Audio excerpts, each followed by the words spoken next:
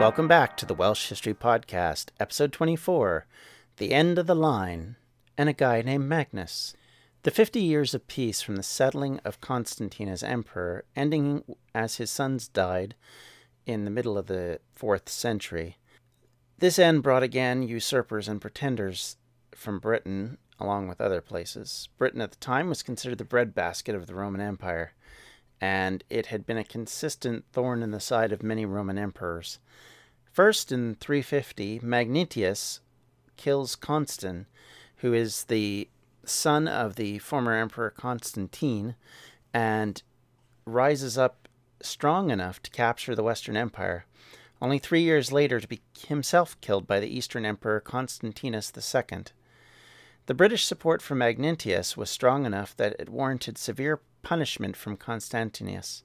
Britain was getting fairly powerful, and apparently sought to express that power in the larger empire. Britain had so far, from the 4th century, escaped the ravages of the outsiders. This made them very wealthy, but also made them a hotbed of troublemakers. Piracy was fended off by the Saxon shore, and the raiders from Scotland typically only bothered with the northern half of the territory, leaving the wealthy southern half mostly safe. Many of the sources from this period talk about how Britain grain fed the empire. This means that the wealthy returned to the province, and once again luxury goods, grand building plans, and land holdings increased. The breadbasket of Rome was doing very well indeed. However, trouble continued to develop in the north. In 360, just 10 years after the end of Magnentius, there were invaders, Picts, and Scots being Irishmen, who became enough of a problem to warrant the Roman military to call out for more assistance from the mainland, but apparently this assistance never really showed up. And this is really the start of where everything starts to go sideways in Britain, because once you can't trust the empire to send out help, it becomes more and more apparent that you're not going to receive further help down the road, and that will continue to be the case as time goes on. Roman concerns were more stretched with immediate needs in other parts of its massive territory. In the east, the Persians were causing trouble. In the north, in Germany and other places, they had problems with the Goths and other Germanic tribes who now were pushing into the empire, not only taking positions of military power, but also grabbing land and terrorizing the Romans from without and within. In 365 and then again in 367, raiders and pirates continued to cause massive problems for the British. The Picts and the Scots, and now another Irish tribe, the Attacoti, attacked in the north and the west of Britain. In 367 AD, it became particularly perilous, as joining them were the Saxons and the Franks, now raiding the eastern half of Britain. They actually caused so much trouble that it was commented on by historians both at the time and later on. The Roman historian Ammianus called it the Barbarian Conspiriato, better known as the Barbarian Conspiracy. Historians believe this is what Gildas in the 6th century was referring to when he said, "Like greedy wolves, rabid with extreme hunger, who dry-mouthed leap over into the sheepfold when the shepherd is away, they came, relying on their oars as wings, on the arms of their oarsmen, and on the winds swelling their sails. They broke through the frontier, spreading destruction everywhere." And destruction is exactly what they did. To show how far they were able to range, the raiders actually reached the Thames and, in fact, sacked London. They were able to kill the Count of the Saxon shore, Niceratus, and they captured the military leader of Britain at the time, Philodas, the Duke Britannium, who at the time was leading all the military in Roman Britain. In truth, the rout of the Romans in Britain was a disaster that only ended when Count Theodosius arrived with 2,000 men, defeating the raiders and stopping the pillaging. He may have even actually, there is some speculation, dealt with some of the locals who'd gotten involved. By 383 AD, the world had changed for Roman Britain. Welsh people who had never had any other lifestyle, like their ancestors seemingly for time immemorial, had served the empire, or so it may have been in their eyes after nearly 400 years of settlement. Slowly, this started to change. During the recent military reorganization, a new position was set in place. The Dux Britannia, or the military leader of Britain, became a very important position. This would also play a role in the defense of Britain and even into the 5th century, as it would later be called the High King. There were now a number of provinces, and it was hoped that the emperors would be able to put an end to the power struggle by uniting the country and stop creating pretenders by creating so many provinces that there was no real power base for them.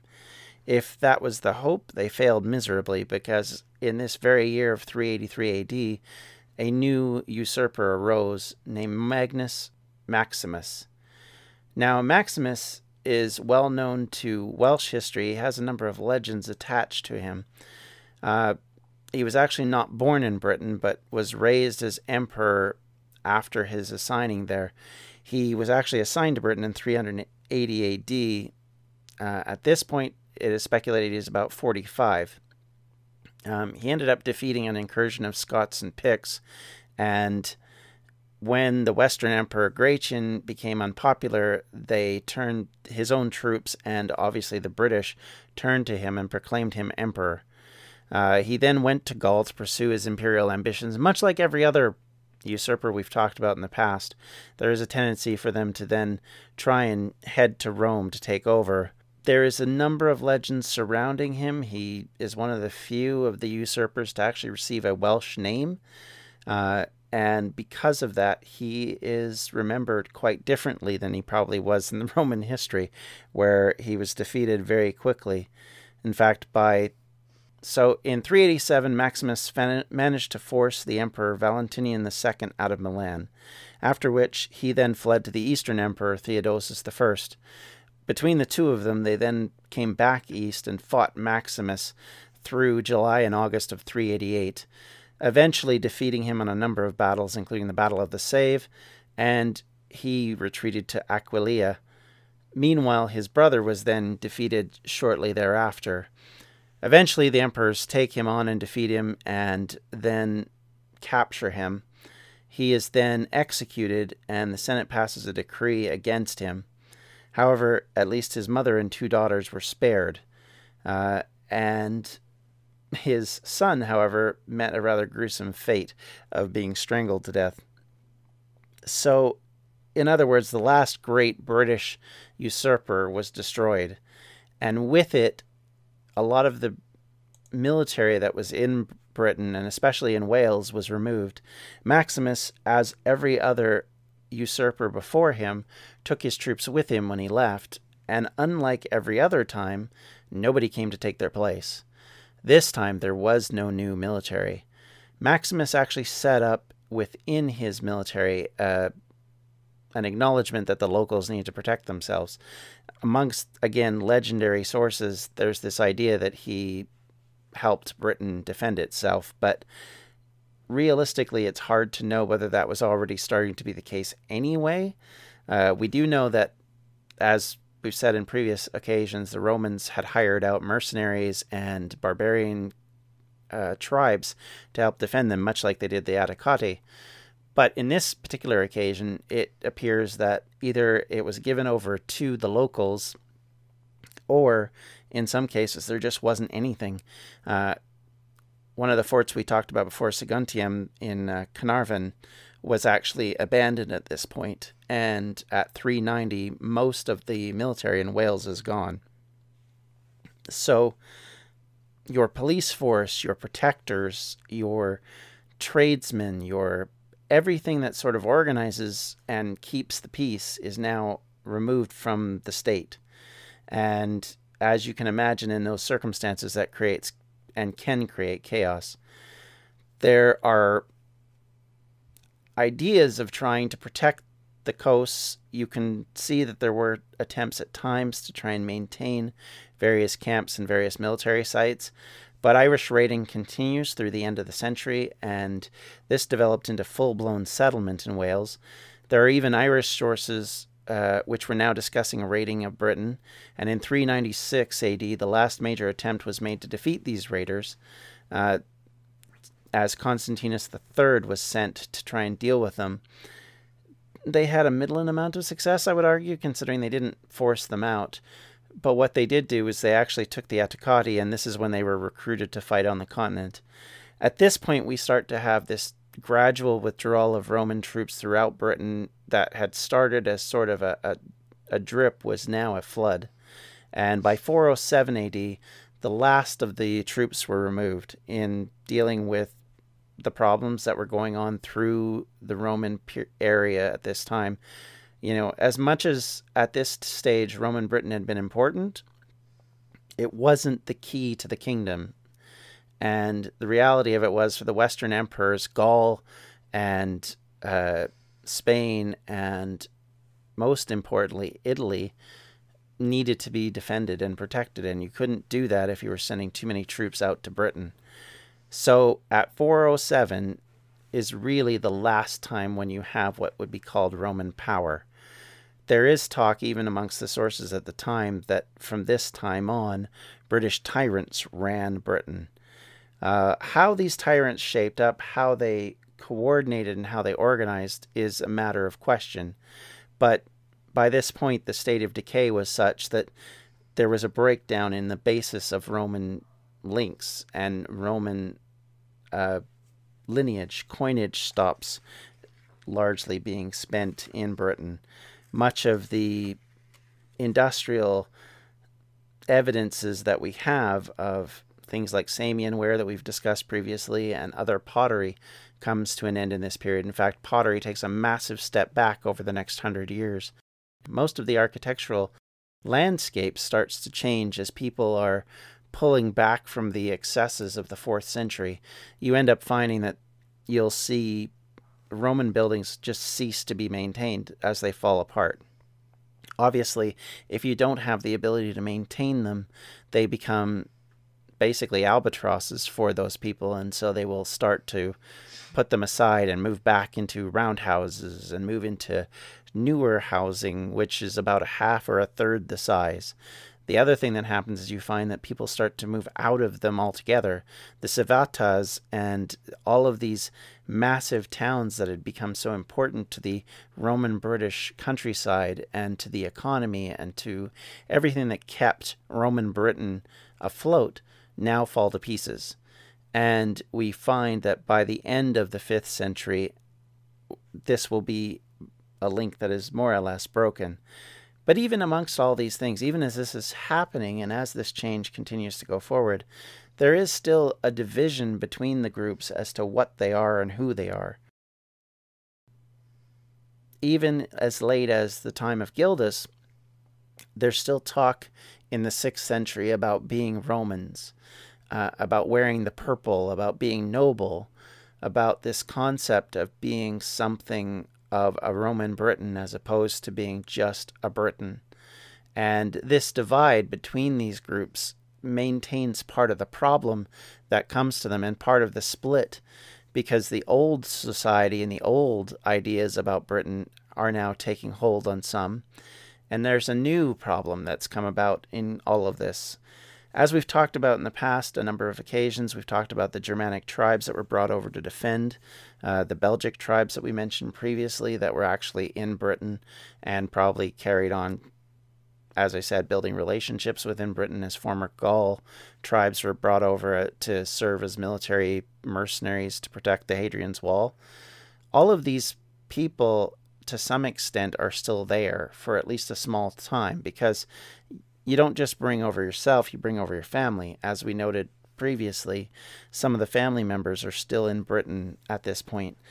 You have this group of people coming out of the Germanic areas around the coasts of Denmark now being brought over to work as mercenaries. They serve in what's called the federati, or the federatas, which is settled barbarians. These are mercenaries who are then bought and paid for. They serve the Roman Empire. They serve as Romans and will serve in military positions, and in some cases become part of the problem later on, because once military government starts to break down, these groups start to go on their own idea of what they want, and after having modeled so much of the Roman Empire, they want a piece of it themselves. And one of these groups, or a few of these groups, start to settle in Britain.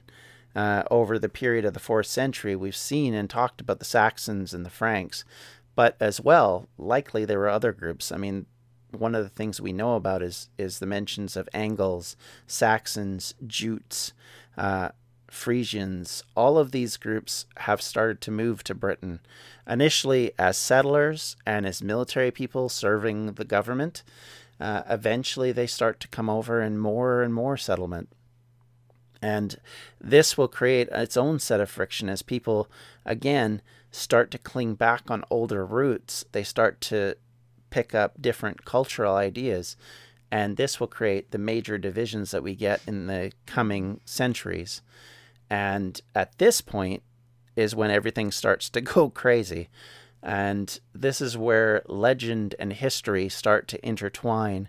And our sources are so scant that it's very difficult to make heads or tails of what's a legend, what's truth, what's possibly truth wrapped up in a legend, and what's legend that has been called truth. And much of it we're going to discuss, much of it we don't really have a good concept of what's gone on. Thankfully, we do have some archaeology that can help us. We have sources that can help us. Some of the sources, of course, are polemical in nature. Gildas is very much a polemic.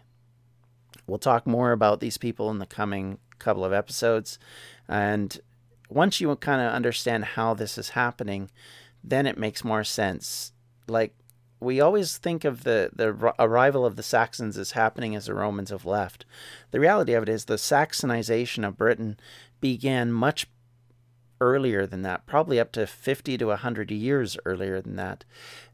But because the sources have always told us there's one way that this has happened, we don't realize that there could be other things going on and other reasons, and that the sources who are talking to us, in one case 100 years later, and in other cases hundreds of years later, don't necessarily know the truth and are couching everything in absolutes. And so we have to be very careful with these kind of things, and we have to give pause when we talk about them.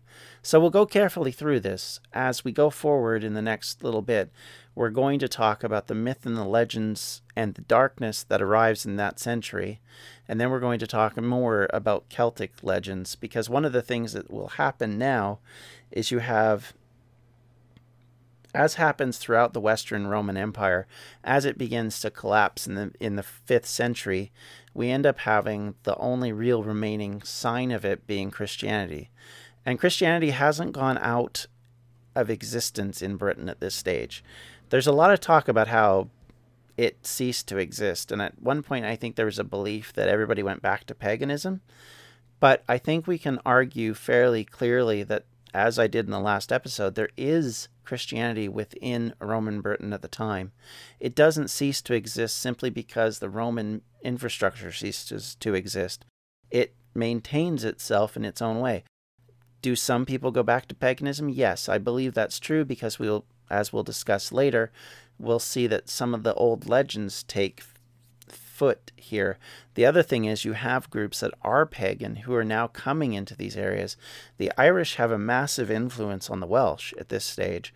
They've invaded North Wales, they'll invade South Wales, and they'll start not just to be raiders and pirates, but settlers as well. There is a grand movement going on during this period. The rush of humanity throughout Europe creates massive sea change in all of society, down to the smallest of categories and the smallest of people. And so as you see that, you also see that their ideas will also get merged into their new home, and they'll bring with them their culture and their concepts and their religion, and all of this will then influence those that are already there. So you can be sure that because of that, we're going to see some massive changes in Britain, and we'll see the arising of more paganism. We'll see the arising of Christianity as the Celts understood it to be, and how that influences things. And we'll see the arrival of the Celts into the medieval era. The Roman Britons will cease to be Roman Britons and become just Britons. And they'll have to deal with these interlopers called the Saxons, who have intermarried, intermingled, and now are turning their cultural norms against the original British settlers. And we'll talk about exactly how influential they were and what their makeup is, and how archaeology helps and hinders us in this category. And as always, I hope you'll stick with me. I hope you're enjoying this series. As we continue to go forward, I would just like to remind everybody that we have our fundraiser coming up in just a couple of weeks. We are looking to raise money for the Children's Miracle Network. Please check out our donations page at distractionsmedia.com/donations. On another note, however, if you have any questions, comments, concerns, or anything else you want to talk to me about, you can talk to me at the Welsh History Podcast at gmail.com. I try and answer back as quickly as I can. Same thing goes for Twitter, where I'm at Welsh History Pod, and you can find us on Facebook at facebook.com/Welsh History Podcast. Until next week, I hope you all have a great day. Bye-bye. This has been a Distractions Media production. For more information, you can check out everything we do at distractionsmedia.com.